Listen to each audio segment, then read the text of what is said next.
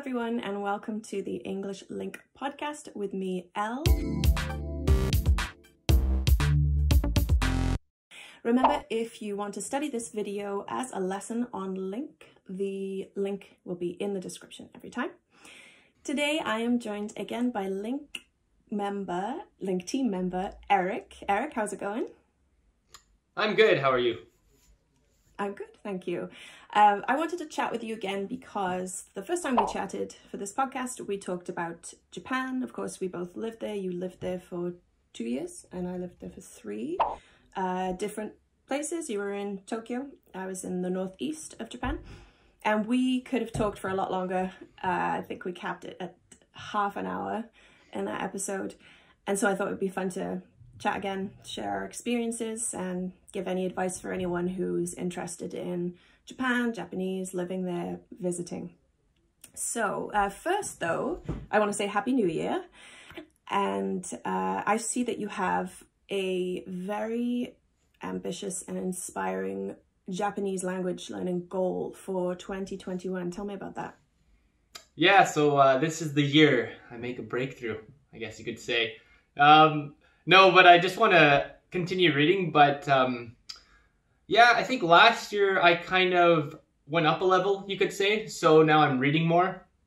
And this year I want to read even more. So I kind of noticed the more I became comfortable in reading Japanese, the more I want to read Japanese. So this year, 10,000 words a week is my goal.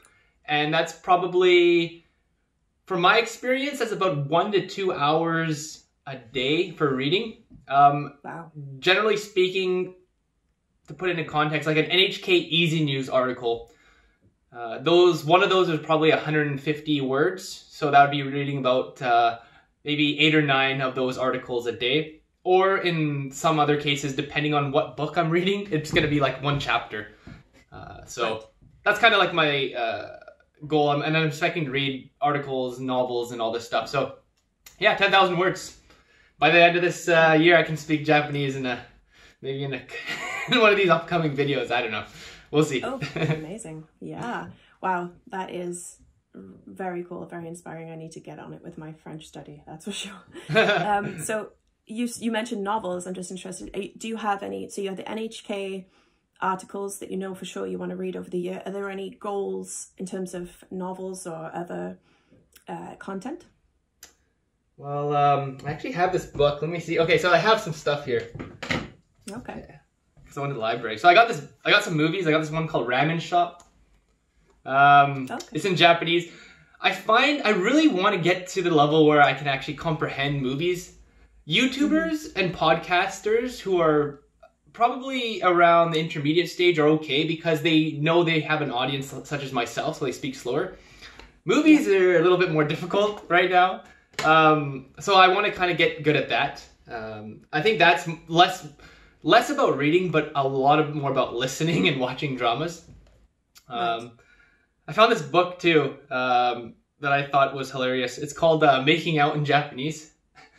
Okay. So this is an awesome book. It's just amazing. But it's actually surprisingly, it helps with a lot of the everyday conversation. Like how to say things in a very natural way. So I was surprised how actually helpful this book is.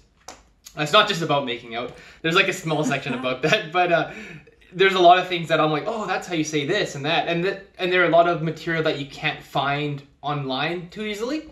So this is another book. Those two I want to get through, like movies and books like that. But in general, yeah, just throwing myself into the Japanese Ocean and swimming into the language, as you could say. Excellent. Well, best of luck with it. I'm sure you'll update us on the forum and on this LingQ YouTube channel. Your progress. Would be interested to see that for sure. So let's talk more about Japan. I have been thinking since our last conversation about things we didn't mention, things I want to ask you, things that people might find interesting who haven't been there or lived there. One thing that came to mind was definitely earthquakes. So I am from the UK originally. I think we do have earthquakes. I guess everywhere has earthquakes, kind of, but I'd never felt one. There'll be slight tremors in the UK every now and then. Of course, you're from Vancouver in Canada, so there are earthquakes here. Had you experienced any earthquakes in Canada before you went to Japan? And then did you experience any while you were in Japan? Oh, good question. Now, that's a common question I think a lot of people talk about or ask when they go to Japan. Vancouver, a little bit, but not too much. Japan, it was frequent. Yeah, it happened. I would say it happened more times living in Japan for a couple of years than it has in my entire life in Vancouver. Small tremors and whatnot. Japan is, I don't know the reason why, but they have quite a bit of earthquakes. Fortunately, they're not anything serious for the most part. Thankfully, Tokyo is, for some reason, always getting the smaller earthquakes and things like that. So there were a couple times where I was like, oh man, is this building gonna stay up, or what's going on here? But for the most part, yeah, you experience it, you get used to it. But I would say if you're in the countryside or in certain high risk areas, it can be a little bit more scary. And I don't know exactly what those areas are, because every year, and that's unfortunate, but every year I was there, there was like a natural disaster in some small town in Japan. So that's something you have to kind of brace yourself. Thankfully, with technology, you get kind of warned beforehand, like storms and stuff like that, landslides.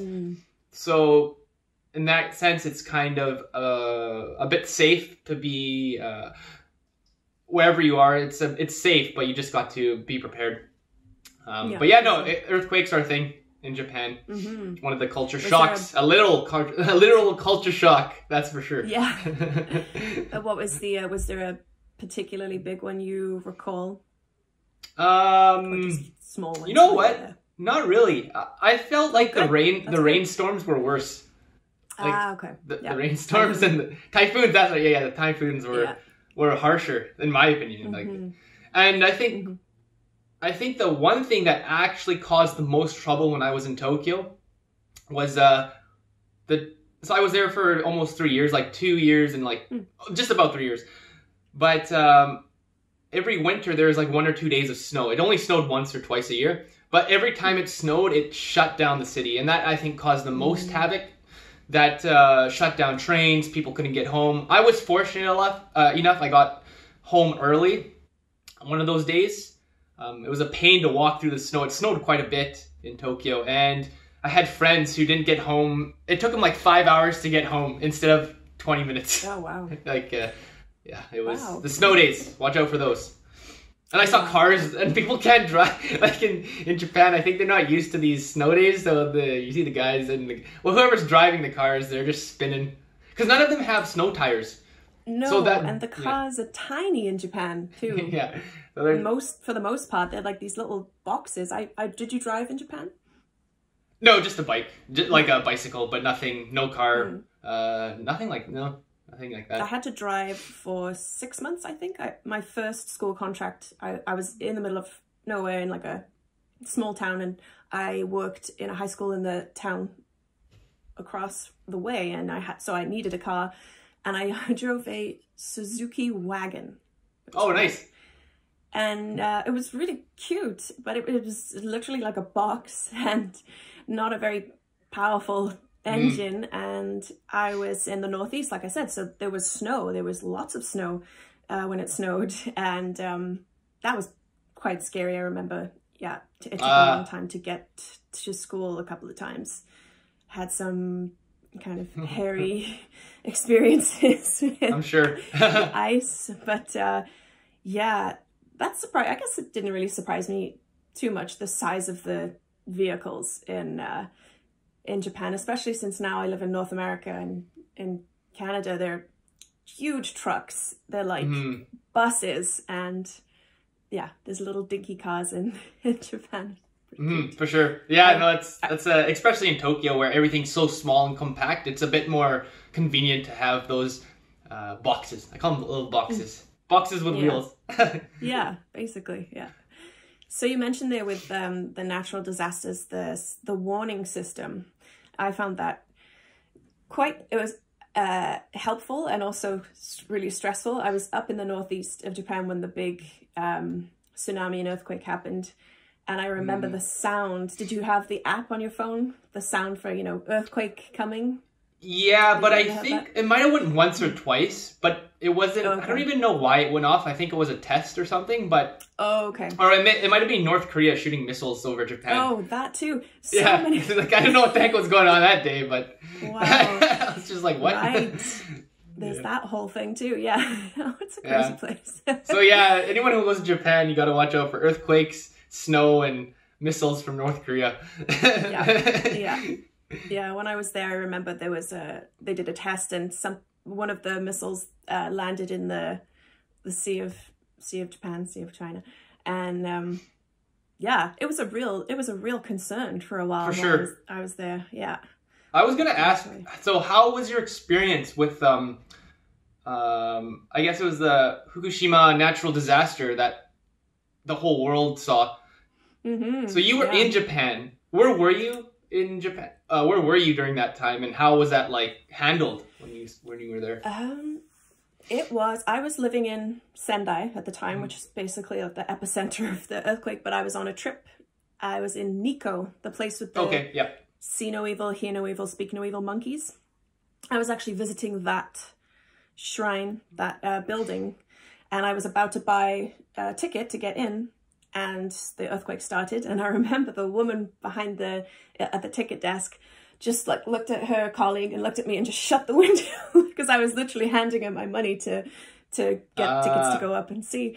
She didn't know what to do. And then so we stood in the middle of this clearing, and there was a 3,000-year-old pagoda just creaking.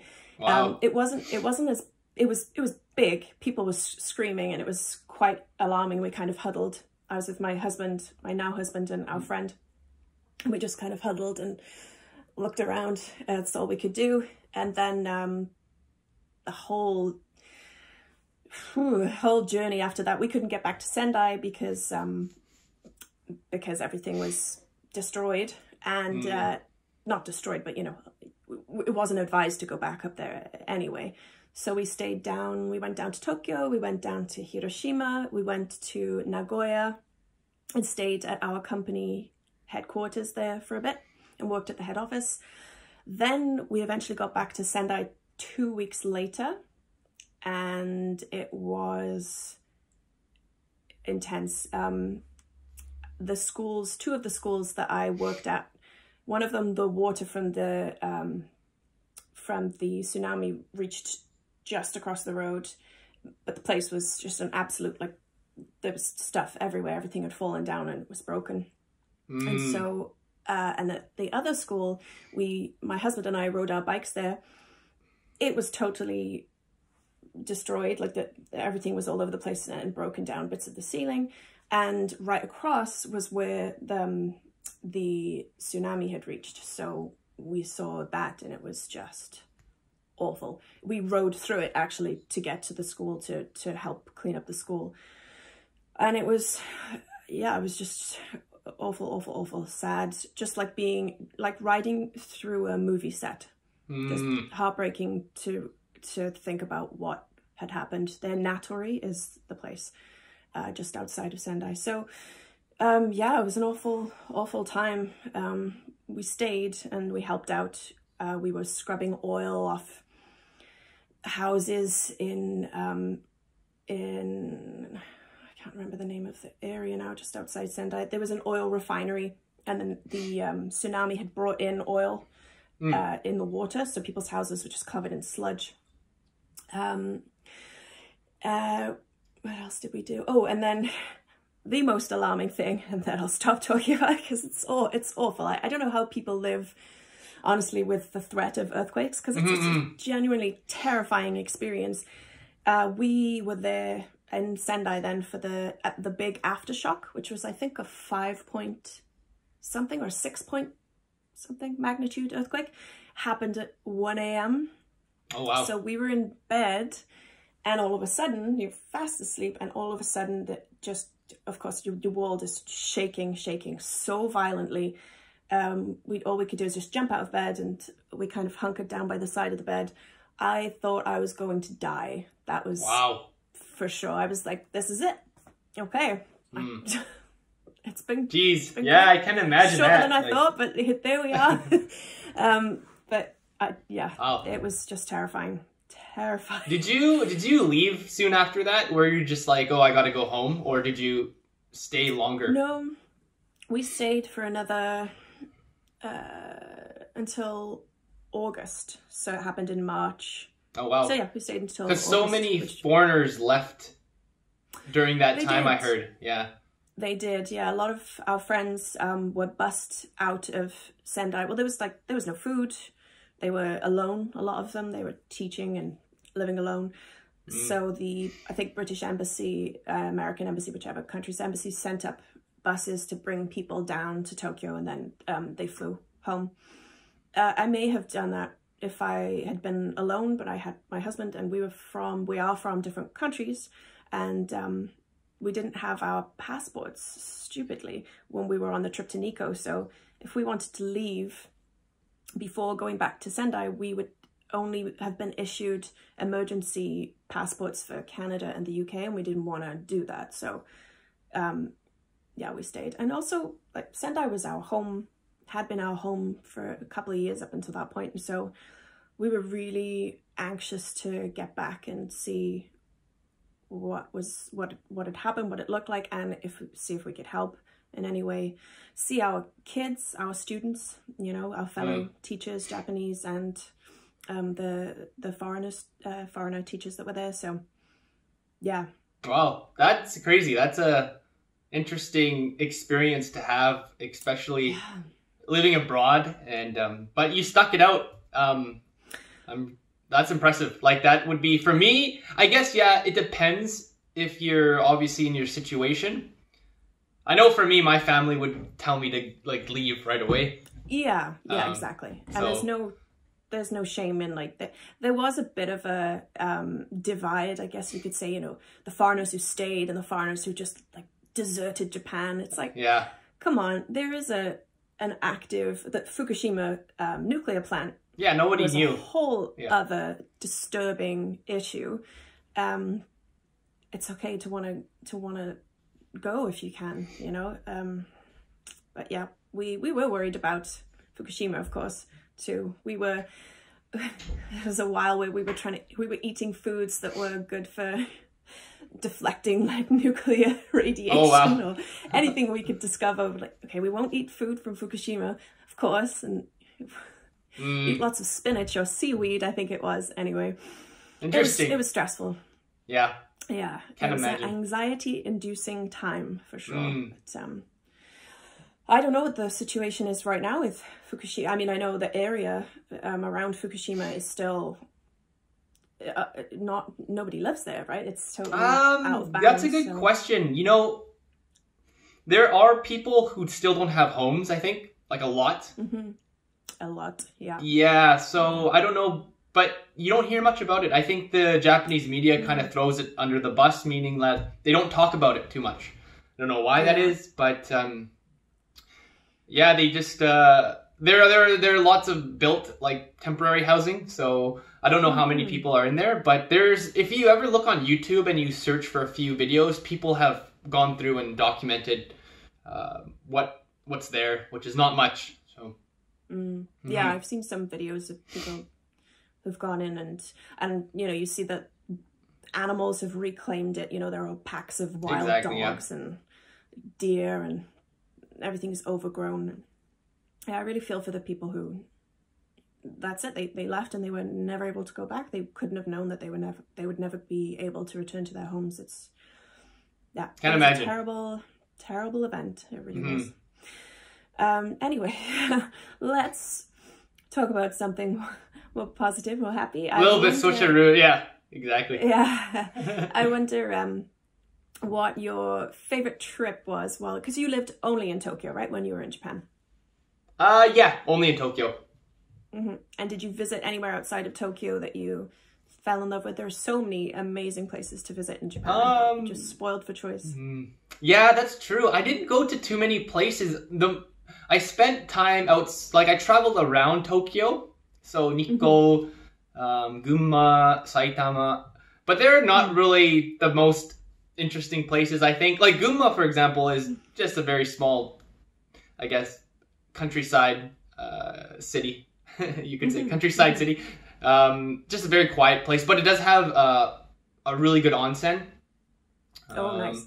I think the name is Kusetsu. I think that's how you say it. Kusetsu Onsen. And Nikko has a lot of valleys and mountains for hiking, which was good. Saitama, not so much. There's not much really to do there. I think it's more for people to live to commute to Tokyo, but they don't want to be in the city center. Right. Yeah. I never have gone north. The farthest north I've ever been is Niigata, and that's on the opposite side, pretty much of Tokyo, but it's a little bit more north. It's above Nagano, and I've been to Nagano one time. Then I also went to Osaka and Kobe. Kobe I liked a lot. Right. Yes, Kobe's cool. It's like a little Vancouver because you get the water, you get the nice scenery. Yeah, that's true actually. And what did you think of Osaka? What did you do there? I found that place. I went during Golden Week, which is a holiday in Japan for anyone who doesn't know, when everyone travels in Japan, and it was so packed full of people. I couldn't quite believe what I was seeing. It was tough. And I drove there. I was the driver. Whew. Do not recommend. But yeah, what did you think of Osaka? It was pretty fun. I liked the people. They're more energetic. They have a bit more free time, it seems, in Tokyo. People living in Tokyo. It's a little bit more, I think, rough in terms of the scenery. You get more small shops, food stands. People are just crowded around certain areas. Not as unlike Tokyo, where it's kind of like everyone's in their own. They go in one path and everything's clean. Well, not everything's clean, but still, Osaka, I would say, isn't like a Tokyo in that sense. But I think the people from Osaka have their own way of just approaching life. It's interesting. It's cool because they're more, I feel, talkative. So I found that was interesting. Yeah. Could you tell? I know there's an Osaka Ben, right? Kansai Ben? Yeah. Oh, Kansai Ben, yeah. I couldn't tell the difference when I went and listened to people talk there. Could you tell the difference? No, I can't really tell the difference. There's a few things now that I could hear, but for me it's difficult to pick up. For sure, people who have studied the language a lot, who are fluent, they could probably tell. But for me, there's a few things. Just the way, especially with their verb endings, they say things a little differently. But at the time, no, I could not tell. I could tell they're from Osaka because of their personality. Just they're more outgoing. Oh, interesting. I felt. Yeah. And did you pick up any new hobbies or learn anything new in terms of sports or? Oh yeah, so in Japan, like Mark, I played ice hockey. I played in the Tokyo S League, it's called. So it's just a few teams. These are company teams. So I played for Marubeni. And there's Dentsu. There's what's the car company that I'm thinking of? There's a couple car companies like Mitsubishi. I think Mitsubishi has a company, and a few others.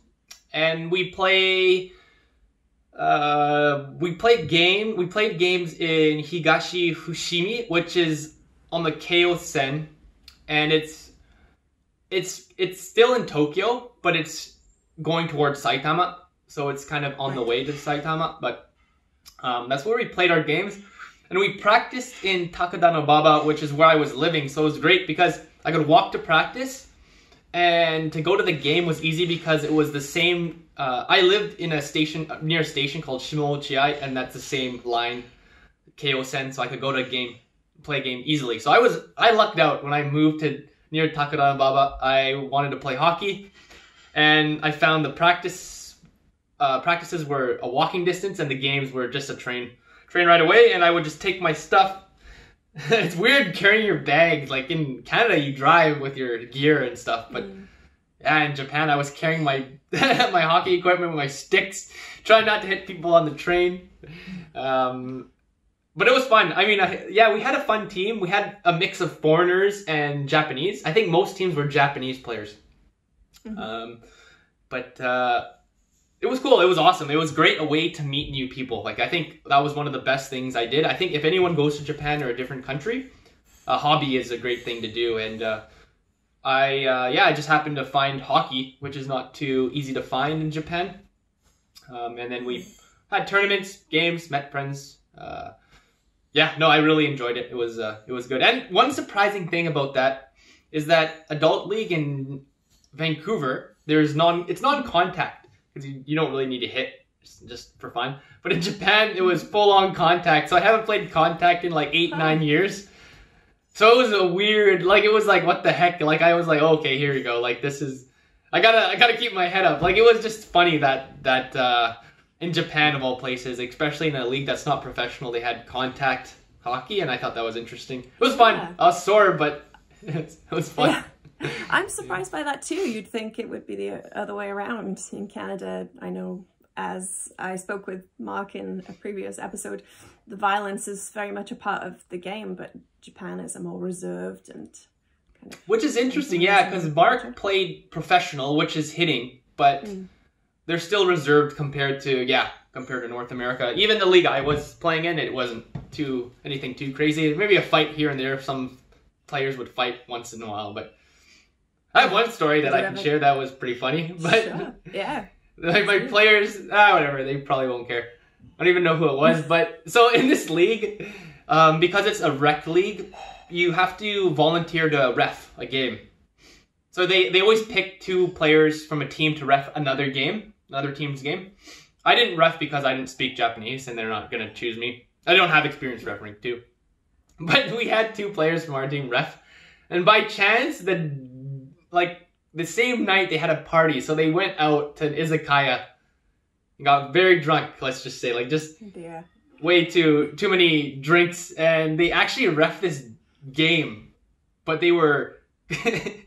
they couldn't even skate on the ice. Right? Yeah, so there's we had a big talking to from like the league, because apparently after you hand in the score sheet, they just drew obscene characters and like all these cryptic messages.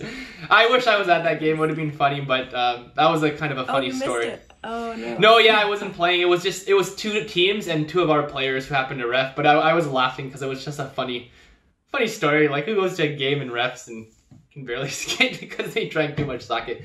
One of those things. Only in Japan. Good times.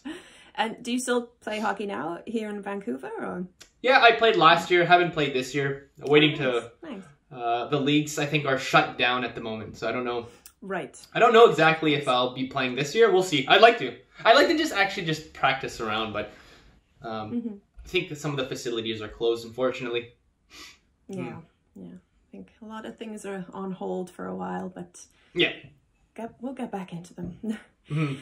Well, Eric, as usual, we could talk more and more and more about Japan. Maybe we'll do another episode, but for sure. Call it a day there. Thank you so much. Pleasure as always. And really looking forward to your posts on this. So 10,000 words of reading a week throughout 2021 in Japanese. Wow. Okay. Hopefully. Good luck. Good luck. Thank you. Gandate. Exactly. We'll be speaking. Eric. One day we'll be speaking. Well, you'll be learning French, so maybe we'll get Steve to interpret for us. You'll speak French, I'll speak Japanese. One day I'll pick up the Japanese again. I mean, for sure. I do love it. When I'm studying French or when I try to speak French, I come out with Japanese all the time. I don't know how Steve speaks all the languages he does. Me neither. But yeah, it's definitely the language that's on my mind. It's at the forefront, in front of French, but I'm actively studying French. So anyway, one day for sure. Thanks. Okay, cheers, Eric. Okay, bye. See you later. Bye-bye. Bye-bye.